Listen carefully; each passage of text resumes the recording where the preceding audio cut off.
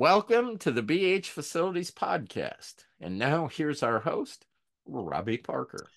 Thanks, Robert. Greatly appreciate it. Welcome, everybody, to the Facilities Podcast. This is where we talk about everything maintenance. Don't have a long podcast for you today, but there is a section I'd like to go over and cover with you. It is on SOP 1335 if you want to follow along.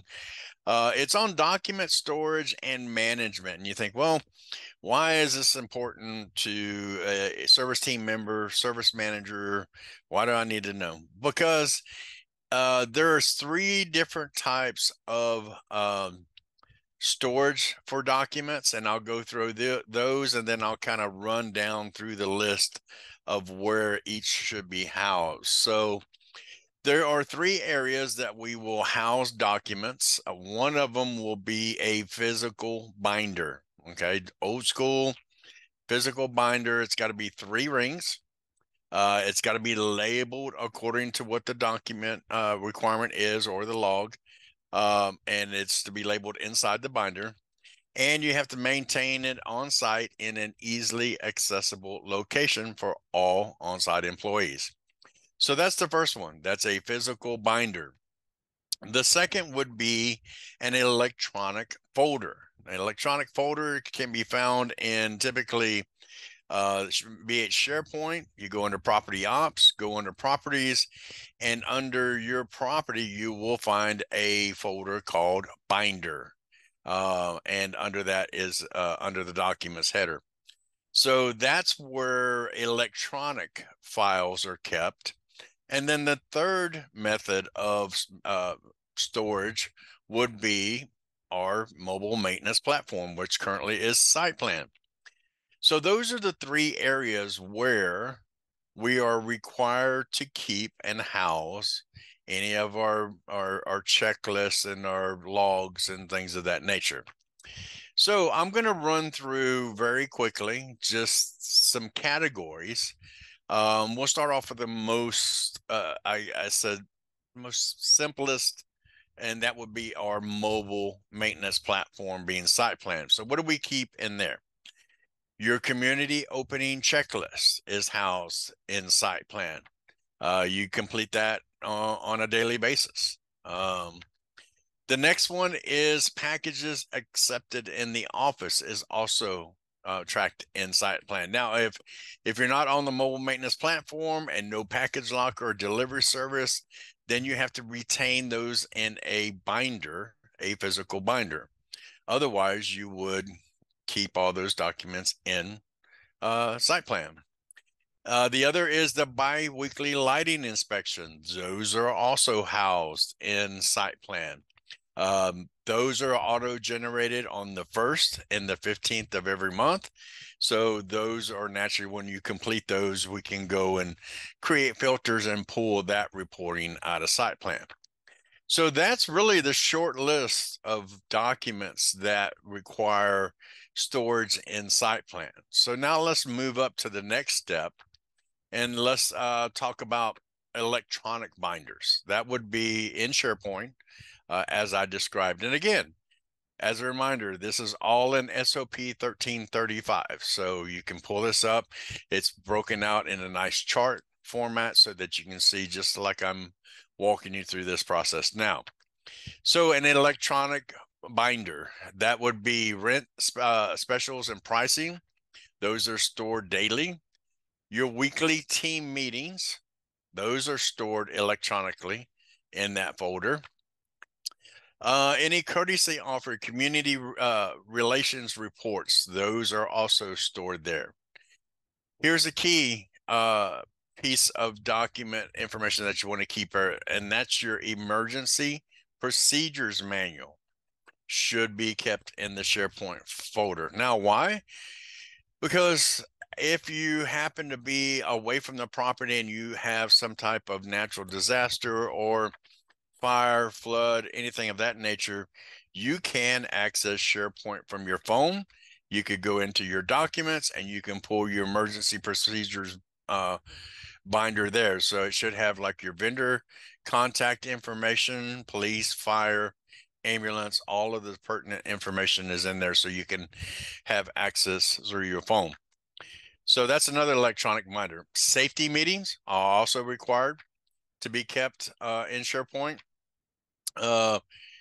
Let's see, pest control logs, any letters to residents, resident communications, legal documents, and your make ready logs and housekeeping logs should be kept in that SharePoint page, along with any city inspections, lender inspections, fire inspections, REACT inspections, anything like that would be in that folder. Excuse me. So now let's talk about physical 3-ring binders. What is required there? Pretty much SDS sheets. Those are required. Hard copy in a binder, typically in the shop. All your refrigerant tracking logs. That's virgin, refrigerant, recovered, intact refrigerant, and accidental and unintentional venting forms are all physical 3-ring binders. Your swimming pool log is also a 3-ring binder. Snow removal logs. Also wouldn't hurt to make an emergency procedures manual. You can have it in SharePoint, and you can have a printed hard copy in case you want to, print a copy, have it in your car, keep it on site where it's easily accessible. The only problem we have with that is if you have something happen to the leasing center where that physical binder is kept, then you wouldn't have access to it. So that's why we say you could do either, but it's always good to have it in a electronic binder. Let's see what else we got. We covered your key control log should also be a hard copy. Your pest control logs should be a binder. And that's pretty much it. Again, all of this information can be found in SOP 1335. Talks about, where you should keep your binders, physical binders, electronic folders, and a site plan. If you're not familiar with site plan and how to pull reporting, we've got several training sessions on that. We talk about it quite a bit, and it's in creating filters. By creating filters, you can tell site plan specific information that you want to see. And there's ways to filter down to just get information on biweekly and lighting inspections or whatever it may be. And then you can print that out and have a report. So again, very important to be aware of and know where these documents are housed, because it's part of the new scorecard, the new MSA process, all of that includes documentation. So just thought it'd be pertinent to go over that and kind of tell you the different types of storage methods and what each thing should be, where it should be stored. So with I will turn it back over to Robert to see if we have any questions. Yeah, I have a question and an observation. So the question is, I know you've mentioned in the past that one of the inspections we hope to eventually get into site plan is the emergency lighting inspection. In the meantime, for those people who are actually going out there and doing emergency lighting inspections, do you recommend those be put into SharePoint or the actual 3-ring binder or both? So with emergency lighting, you have the ability to create tasks and all that. So if you're currently doing, and when I say emergency lighting, I am talking about exit light signs, wall pack signs. I call them frog eyes, the lights in the hallways with battery backup. That's what we're referring to when we talk about emergency lighting. You can simply go in and create a task in site plan and under lighting and just make a comment. You can assign, instead of opening a task and assigning it like per unit, you should have the option to assign it by phase and the property name. So, if I'm at Avant at Pembroke Pines, I would go down to where it says phase Avant at Pembroke Pines, and I would select that. So that means the entire property.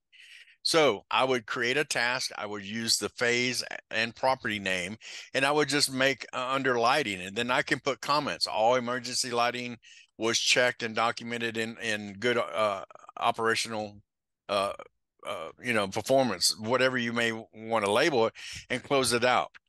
One of our initiatives for the facilities team this year is to actually develop that within site plan. So I would say no later than the end of the year, Q4, we will have that inspection built. And just like we do the biweekly lighting inspections, it'll be automated. It'll only be twice a year to do that. So we're looking at automating that. But to your point, if you're doing it now, just open a task, assign it to the phase, make your comments in there, notes, and close it out so it's documented that you've done it. That's where I would do it right now. Good. And the observation is accident reports. I know those are kept in SharePoint. There's a spot for those. As the pool instructor, the CPO instructor, it is advisable for any accidents that take place in the pool area, basically, and anything inside that fenced-in area, to once that report has been filled out in SharePoint, if your manager does it, get them to print a copy of it so that you can keep them with your pool logs, because the pool inspectors do occasionally ask for those. Technically, we're supposed to report those to the pool inspector when they come out. So rather than have them standing around waiting for you to go in, locate them, print them, it's a good idea to print those and have those with the pool logs. And which brings up another good point too that's not actually listed. If you open this SOP 1335 and look at each one, there's no mention in here of the microbial growth response form. Okay, that is a physical 3-ring binder that you should keep on site, and every time you've got a water intrusion issue and it's documented, that's where it goes. We are also in the process of trying to get that into site plan as well. The key to that is we've got it built. It's in the demo site that we use for testing and analysis. What we're waiting on is the ability for site plan to what I call advanced triggers. So once something is done in site plan, it will trigger an automation to do the next step. So the big thing with the microbial growth response form is that we typically, because it comes later, we forget about is the 7-day follow-up. That is a key critical piece of information that should we have to go to court that we need, showing that we took all the necessary steps to remediate a unit and get it dry and put it back in place. But then 7 days after we close that out, we have to go and revisit and take readings just to make sure that the issue did not reoccur. And we have to document that. So that's what we're waiting for. The automation between site plan is once I close out the microbial growth response form in site plan, it will auto generate the 7-day follow-up 7 days after I close it out. So it'll pop up and say, hey, you've got to go reinspect this unit. So that's another thing that we're trying to automate this year, and hopefully it will come out before the end of the year. We've got it built. We're just working with site plan on getting that automation. So that way you'll be able to take your picture, notes, everything right there from your phone, and we can get away from, one more physical binder. So that is the goal for this year. Good information. That's all I had. So with that, I appreciate everything that everybody does day in and day out. We're coming up on tomorrow, March 1st, we'll launch the spring preventative maintenance master project. So I've recently sent out an email just reminding everybody, hey, it's going to launch tomorrow or on March 1st. And don't wait until August to complete your PM because you lose all the benefits of doing the preventative maintenance program.